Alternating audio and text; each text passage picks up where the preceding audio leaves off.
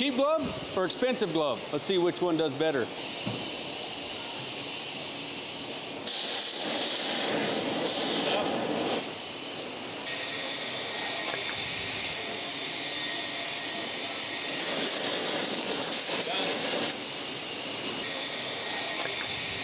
Looks like either way, you might still have a hand left. Might have a little blister on it, but you still got a hand there. More expensive gloves, they'll probably be more comfortable. They're still gonna protect you. Cheaper gloves, they might not be so comfortable, a little cumbersome, a little bulky. They'll protect you. The point is, wear the proper safety equipment. You don't have to worry about losing any fingers. But you can see the difference. That cheap glove curled plumb in half. Good glove, you could maybe work your hand back in there. I wouldn't try it.